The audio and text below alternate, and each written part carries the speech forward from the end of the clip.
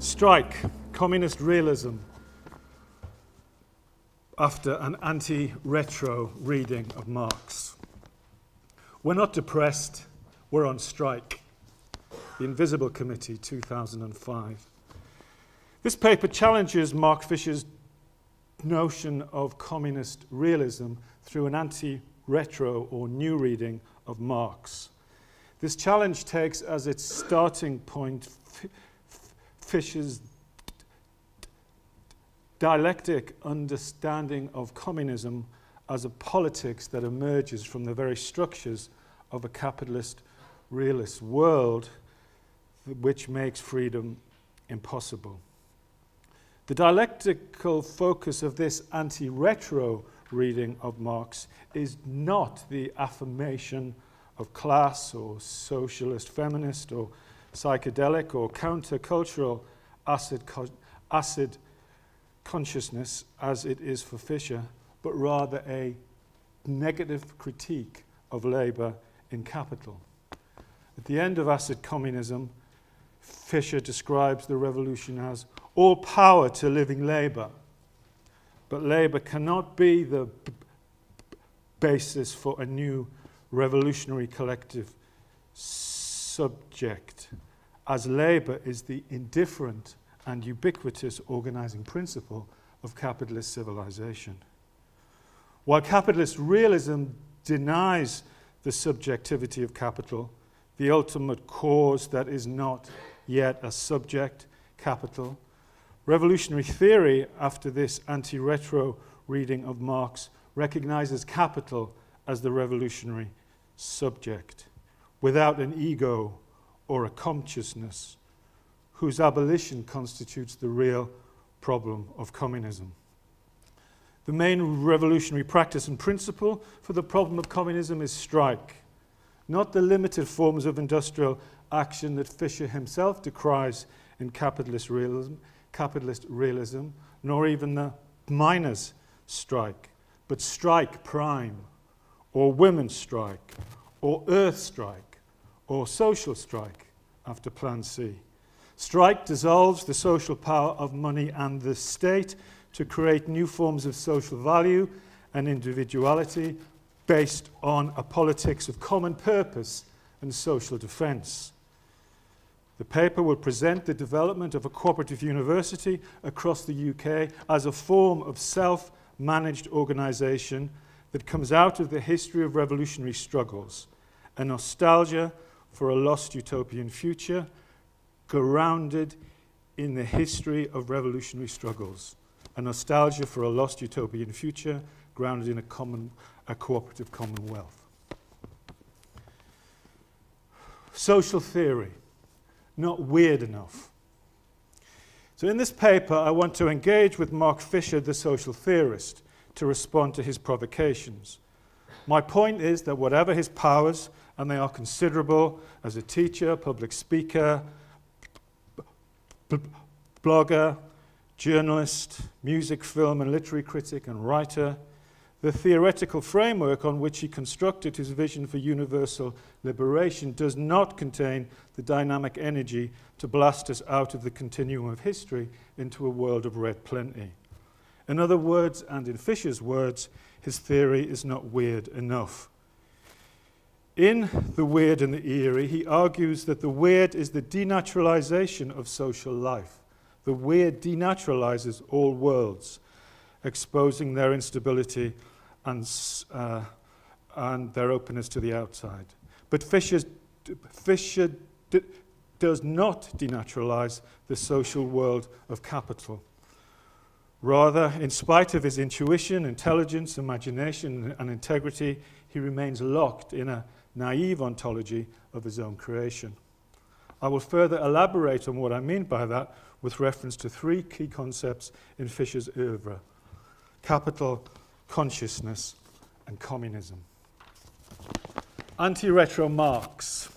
But before getting to Fisher's work, I want to say something about what I mean by anti-retro Marx. I get the term anti-retro from Simon Reynolds' introduction to K-punk. Reynolds, as you know, was a long-time friend and collaborator of Fisher. Anti-retro means an aversion to cultural aesthetic production, which recovers the past through pastiche and simulation, obliterating its heuristicity. Anti-retro, according to Reynolds and Fisher, means that historical forms of resistance exist as a hauntology for contemporary struggle, a failure to accommodate to the closed horizons of capitalist realism, what Marx calls the poetry of the future, or, as Fisher puts it, a nostalgia for a lost future. Anti-retro Marx is contra-orthodox Marxism. It's against orthodox Marxism. Orthodox Marx cast the proletariat as the revolutionary subject in a class war against the bourgeoisie. Orthodox Marx provides an economic theory that proves that alienated working classes are denied the full fruits of their labor, which must be restored through state planning in the first instance, and eventually and inevitably in a social world dominated by living labor, as Fisher puts it, all power to living labor. There are, of course, elements of an affirmation of the working class in Marx's work, but the affirmation of living labor is not what constitutes Marx's revolutionary science. And that's my main point. Anti-retro Marx looks to recover what is utterly revolutionary in Marx's work. And that's what I mean by weird. Anti-retro Marx emerges out of the subversive Marxisms of the early 20th century, restored by Adorno and his students and carried forward by various strands of Marxist scholarship in the 20th century, referred to as capital relation theory, open Marxism, critique of value, communization. The main paradigm of anti-retro Marx is a critique of political economy. Capital, value in motion, not labor, is the revolutionary subject, without an ego or a consciousness. The struggle between capital and labor exists in the form of real, violent abstractions, the commodity form, the money form, the state form, social forms of the value in motion's dynamic contradiction. Labor is a form of capital. Capital is a form of labor. The communist imperative is implicit in this capacity for capital to create abundant wealth, undermining the basis of its own existentiality, or everything that exists, capitalist civilization. The revolution is not the affirmation of oppressed social classifications, race, class, or gender, but the abolition of capital and its classifications. There are traces of all of this in Fisher's work. The frustrating aspect is they are never worked up into a systematic theory. Fisher is, to use his critique of Derrida, a frustrating thinker. Fisher's theoretical position is a veritable theory rush, written as a swarm text, a compendium to continental philosophy and cultural studies. The main feature of his approach is its commitment to complexity, a mirror reflection of the world it claims to understand. Fisher, to his credit, and after after Frederick Jameson, he does see capital can be seen as a single organizing and structuring principle. That is to say, capital is a totalizing process. And this is what Hoffman describes as his retro-Marxism. But his version of capital, let me call it postmodern Marxism, is so unsubstantial and unsubstantiated that it fails to contribute to revolutionary science, adding yet another layer of distracting complexity. Let me now turn to the concepts in Fisher's oeuvre. Capital. Fisher's analysis of capital is disabled by his non-engagement with the critique of political economy. So he's not able to define capital's real nature. For Fisher, capital is ambient, hyper-abstract, an atmosphere, invisible, unnameable, plastic, an abstraction, or a concept that is real but not a real abstraction. Where Fisher describes capital in more concrete terms through an analysis based on modes of regulation, Fordism and post-Fordism, the rationality of these regulatory models is overstated. A problem for the theory of regulation in this way is the focus on institutional structures through which capitalism is regulated rather than resistance to that regulation, and provides capital with a vision of the future which it cannot possess. Consciousness. A main feature of Fisher's political project towards the end of his life is raising class, psychedelic or socialist-feminist consciousness. This is what he writes about in Acid Communism. But this critical reflection does not extend to consciousness itself. Consciousness is not denaturalized. Consciousness for Fisher is not weird enough. Marxist anthropology has revealed consciousness, the capacity for conceptual thinking, as part of the structure itself of capitalist domination. Not the content of thought, but the nature of thinking itself. I'm thinking, of course, particularly here, the work of Alfred Sohn-Rethel. Consciousness for Sohn-Rethel emerged historically as the capacity required to classify, calculate, and make commensurate in a rational way non-identical objects that need to be exchanged. That is to say, the process of exchange created literally a non-empirical reality. A non-empirical reality. This is a form of materiality that most of social science simply doesn't understand or doesn't see. Non-empirical reality.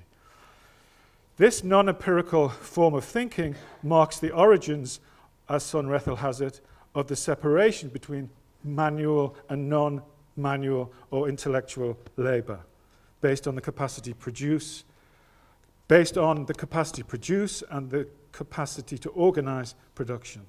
So in this process of capitalist production, it's not just the objects of labor that are alienated, separated from their direct producers, but the process of conceptual thought itself.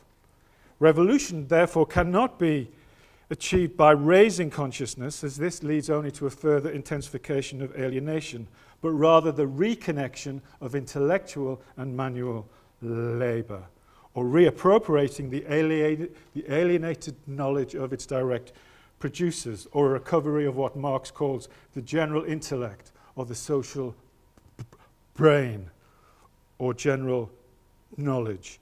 Not then consciousness raising of whatever type, but rather, as Sohn-Rethel said, tearing consciousness down. Communism.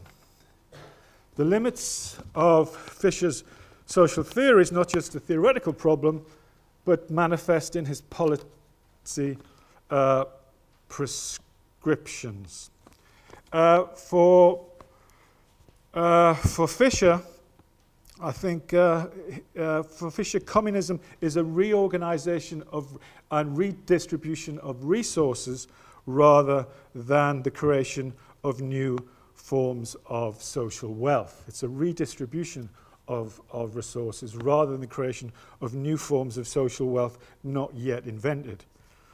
So at the end of Acid Communism, he reproduces a list developed by autonomous Marxists, very much grounded in a labor ontology, that idea of living labor. And the affirmation of labor is made concrete in a series of what are, I think, quite timid proposals he developed with Jeremy Gilbert in the manifesto to reclaim modernity beyond beyond machines. And this report includes cooperation, leaving the social relations of capitalism intact, cooperation as a values-based movement, leaving any understanding of Marx's labor theory of value untouched, and democracy, which is disabled by an understanding which thinks of politics and economics as if they exist in separate spheres. So coming towards the end of my talk now, I want to talk about strike and how all this, or how we think about this in terms of creating a cooperative university. So strike. is an attempt in practical, real terms to connect intellectual and manual labour in a process that I call strike prime. Not strike to defend jobs, but to abolish the social relations of capitalist production. Capital is already abolishing itself through automation, resource depletion, including human and non-human life in the process of abolishing itself. And I talk about strike prime, but I know that Plan C have got a similar idea or strategy, which they refer to as social strike. So I'll be interested to hear what Kia and others say about this. The notion of strike takes its inspiration from the early cooperators associated with the cooperative movement in the 19th century. They were driven by a utopian communistic process to take controls of the means of production for labour against capital. A cooperative enterprise is owned and managed by its members, in the case of the university, students and academics, for the benefit in society as a whole, to produce a new form of social value and common wealth.